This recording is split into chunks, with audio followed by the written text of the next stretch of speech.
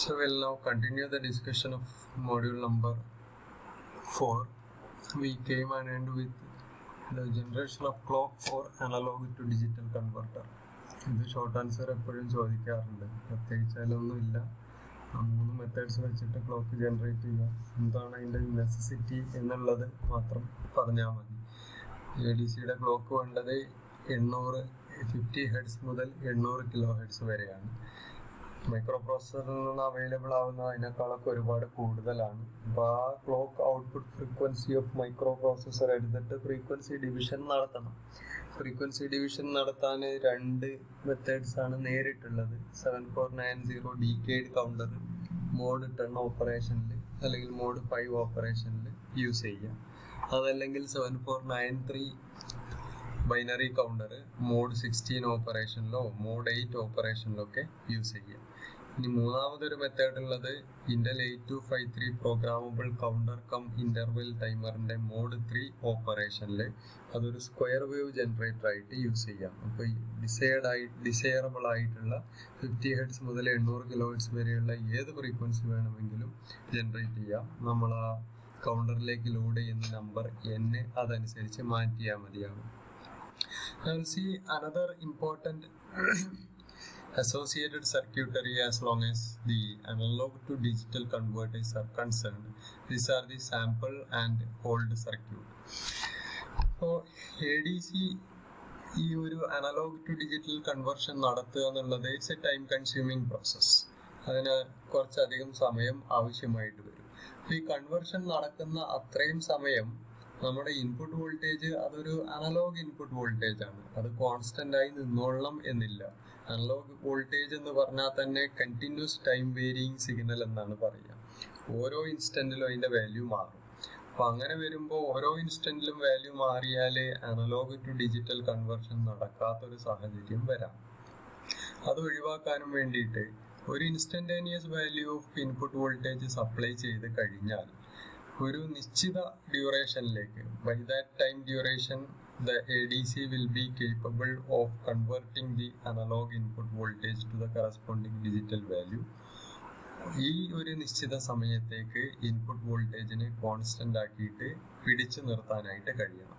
അപ്പൊ അങ്ങനെയുള്ള ഒരു സർക്യൂട്ട് എന്ന് പറഞ്ഞാൽ it will have to sample the instantaneous value of input voltage at regular intervals of time and will have to hold or keep the instantaneous value of voltage impressed upon that circuit, and this kind of a circuit is referred to as the sample and hold circuit. As the name indicates, it will sample the analog input voltage at regular intervals of time and will hold the sampled instantaneous value of input voltage. So the analog input voltage that is to be converted into the corresponding digital word is to be kept constant for a duration equal to the conversion period.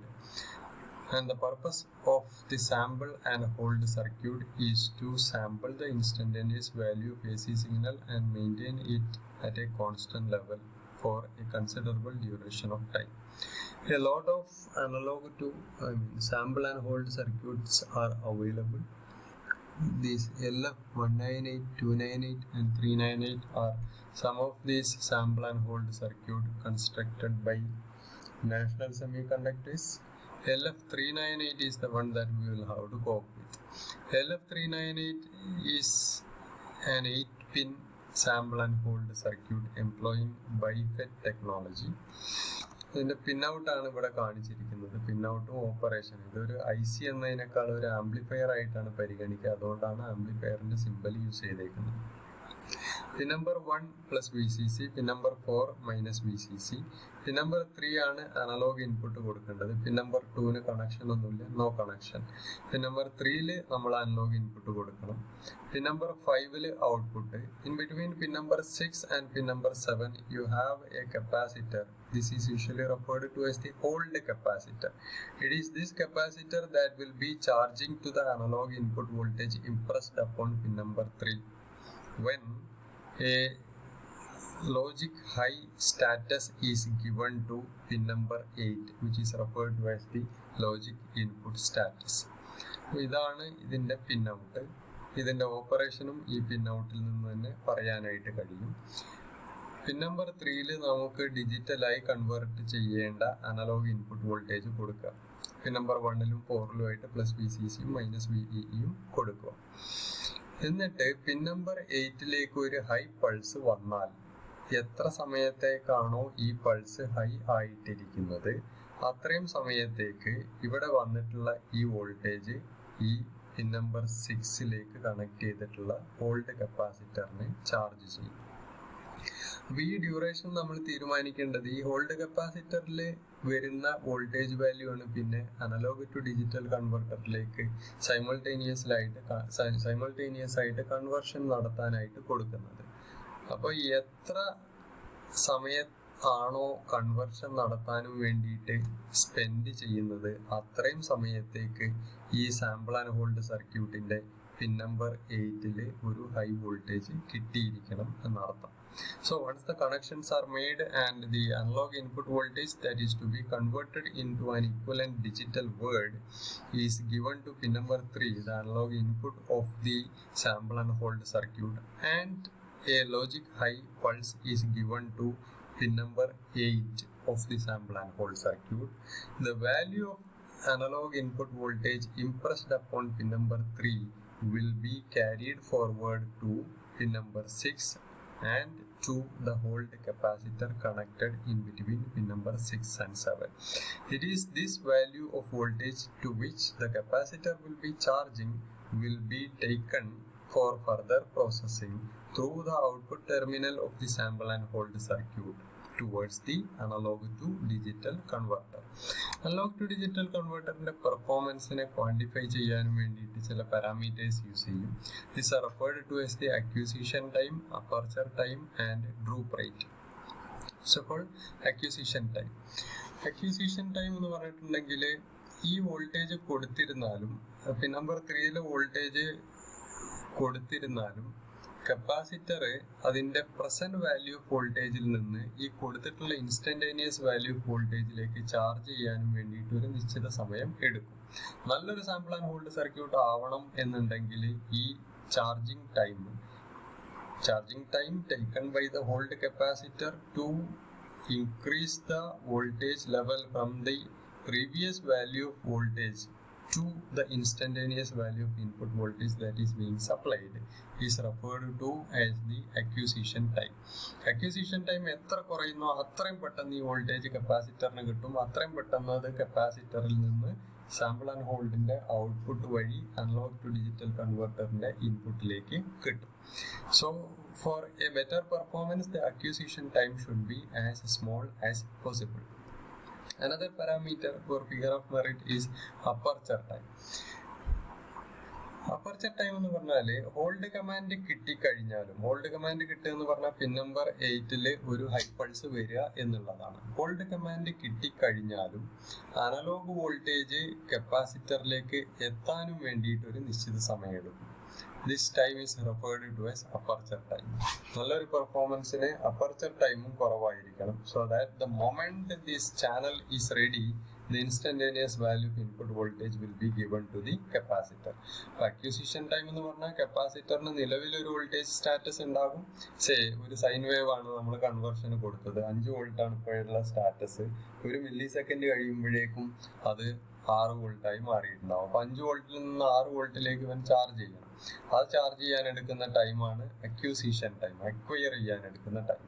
Aperture time എന്ന് പറഞ്ഞാൽ analogue voltage കൊടുത്തത് കപ്പാസിറ്ററിൽ എത്താൻ എത്ര സമയം എടുക്കുന്നു എന്നുള്ളതാണ്. ഇത് രണ്ടും എത്രത്തോളം കുറയുന്നോ അത്രത്തോളം സാമ്പിൾ ആൻഡ് ഹോൾഡ് സർക്യൂട്ടിന്റെ പെർഫോമൻസ് ബെറ്റർ ആയിരിക്കും.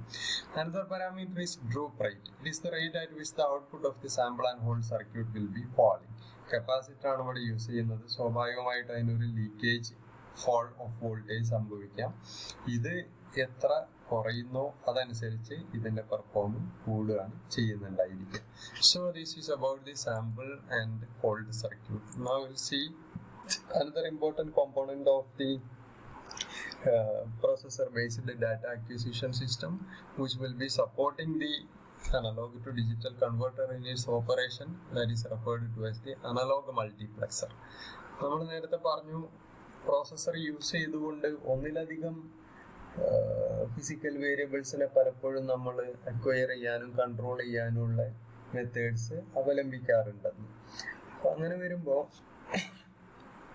ഒരേ സമയം ഒന്നിലധികം വേരിയബിൾസിന് അല്ലെങ്കിൽ ട്രാൻസ്ഡ്യൂസർ ഔട്ട്പുട്ടിനെ പ്രോസസ്സ് ചെയ്യാനായിട്ട് മൈക്രോ പ്രോസസ്സറിന് കഴിയില്ല. At A time it will be serving only one channel. ഒന്നിലധികം ചാനൽസ് ഉണ്ടാകുമ്പോൾ ഇതിലെ ഒരു ചാനലിനെ സെലക്ട് ചെയ്യാനും വേണ്ടിയിട്ട് യൂസ് ചെയ്യുന്ന ഡിവൈസിനെയാണ് അനലോഗ് മൾട്ടിപ്ലക്സർ എന്ന് പറയുക. Analogue മൾട്ടിപ്ലക്സറിന് n number of different input channels ഉണ്ട്. അതിന്റെ സെലക്ഷൻ ലോജിക്കിൽ വന്നിട്ടുള്ള സ്റ്റാറ്റസ് അനുസരിച്ച് ഈ n ഇൻപുട്ടുകളിലെ ഒരു ഇൻപുട്ടിനെ മാത്രം അത് ഔട്ട്പുട്ടിലേക്ക് സെലക്ട് ചെയ്യും. അപ്പൊ മോഡിഫിക്കേഷൻ ഒന്നുമില്ല, അഥവാ ഇതൊരു പാസീവ് കോമ്പോണന്റ് ആണ്. ഒന്നിലധികം ചാനലുകൾ ഇൻപുട്ട് കൊടുക്കും. അതിലെ ഒരു ചാനലിന്റെ ഏതെങ്കിലും ഒരു ചാനലിന്റെ സെലക്ടഡ് ചാനലിന്റെ മാത്രം വോൾട്ടേജിനെ അത് അതിന്റെ ഔട്ട്പുട്ടിലേക്ക് എത്തിക്കുക എന്നുള്ളത് മാത്രമാണ് ഇതിന്റെ purpose. So a lot of devices will be processed using the processor. However, the processor will be capable of processing the voltage of a device, only one device at a time. So to cope with this act of switching the output of one of the selected input terminals out of the n number of selected applicable input terminals is referred to as a multiplexer. നമുക്ക് പറയാനുള്ള multiplexer ഒരുപക്ഷെ ഇതായിരിക്കും നമ്മൾ ആകെ പറയുന്ന analogue IC ഇത്രയും കാലം പഠിച്ചിട്ട്. That is analogue multiplexer 3705, which is available as a 16-pin IC package. ഇതിന്റെ പിൻ ഔട്ട് ആണ് ഇവിടെ കാണിച്ചിരിക്കുന്നത്. 2 and 4 പ്ലസ് 5 വോൾട്ട്, രണ്ടും പ്ലസ് 5 വോൾട്ട്, മൈനസ് VDD ആയിട്ട് -12 volt pin number 3. Pin number 1 output enable. ഇത് ഒരു ഹൈ വോൾട്ടേജ് വന്നിരുന്നാൽ മാത്രമേ ഇതിന്റെ ഔട്ട്പുട്ടിൽ വോൾട്ടേജ് വരുന്നുണ്ടായിരിക്കുള്ളൂ. പിൻ നമ്പർ 3 ആണ് ഔട്ട്പുട്ട്. പിൻ നമ്പർ 16, 15, 14 അത് ഇതിന്റെ ചാനൽ സെലക്ഷൻ അഡ്രസ്സുകളാണ്. ഇവിടെ വന്നിട്ടുള്ള സ്റ്റാറ്റസ് അനുസരിച്ചാണ് 3 ബിറ്റ് യൂസ് ചെയ്തിട്ട് നമുക്ക് 2�3 8 ചാനലിനെ അഡ്രസ് ചെയ്യാം. ഇവിടെ 8 ചാനലുകളാണുള്ളത്. ഇവിടെ വന്ന ലോജിക്ക് അനുസരിച്ചാണ് ഇതിലെ ഏതെങ്കിലും ഒരു ചാനലിനെ സെലക്ട് ചെയ്യുന്നുണ്ടാവുക. സോ ഫോർ എക്സാമ്പിൾ 000 ആണ് വന്നതെന്നുണ്ടെങ്കിൽ ചാനൽ S1 ആണ് സെലക്ട് ചെയ്യുക. ആ സമയത്ത് S1ലുള്ള വോൾട്ടേജ് ഔട്ട്പുട്ട് ടെർമിനലിലേക്ക് എത്തും. ഈ ഔട്ട്പുട്ട് ടെർമിനലിൽ നിന്ന് ഇത് സാമ്പിൾ ആൻഡ് ഹോൾഡ് സർക്യൂട്ടിലേക്കും അവിടെ നിന്ന് അനലോഗ് ടു ഡിജിറ്റൽ കൺവേർട്ടറിലേക്കുമാണ് സപ്ലൈ ചെയ്യുന്നുണ്ടായിരിക്കുക. അപ്പൊ എങ്ങനെ ഒരു ചാനൽ സെലക്ട് ചെയ്യുന്നുള്ള സെലക്ഷൻ ലോജിക്കാണ് നമ്മളിവിടെ കൊടുത്തിരിക്കുന്നത്. Selection logic pin number 16, pin number 15, pin number 14. അതിന്റെ പ്ലേസ് വാല്യൂസ് 2⁻², 2⁻1, 2⁻0. ഇത് മൂന്നും ലോ ആണെങ്കിൽ ചാനൽ S1 ആണ് സെലക്ട് ചെയ്തത്. അങ്ങനെ 1 സെലക്ട് ചെയ്തത് പിൻ നമ്പർ 3 എത്തും. പക്ഷെ അത് പുറത്തേക്ക് കിട്ടണം എന്നുണ്ടെങ്കിൽ ഔട്ട്പുട്ട് എനേബിൾ ഹൈ ആയിരിക്കണം. അപ്പൊ ഈ ഓപ്പറേഷൻ നടക്കുന്ന സമയത്തെല്ലാം നമ്മൾ ഔട്ട്പുട്ട് എനേബിൾ ഹൈ ആക്കിയിട്ട് വെക്കും. Then channel S1 will be selected. Now 000 ആയപ്പോഴാണ് S1 സെലക്ടഡ് ആയത്. 001 ആവുന്ന സമയത്ത് ചാനൽ S2 ആണ് selected ആവുന്നുണ്ടാവും. And recall here we will be counting from S1 onwards and not from S0 onwards. അപ്പോൾ അതും കൂടെ ഒന്ന് ശ്രദ്ധിക്കുക. So this is about the analog multiplexer and the purpose of analog multiplexer. So now we have came across all the supporting circuitry associated with an analog to digital converter, and we have already seen the theoretical formulation of analog to digital conversion. Now we'll see the analog to digital converter ADC 0800. Rare ആയിട്ട് ഇവിടെ നിന്ന് essay ചോദിക്കാറുണ്ട്. So we'll discuss this in the next video.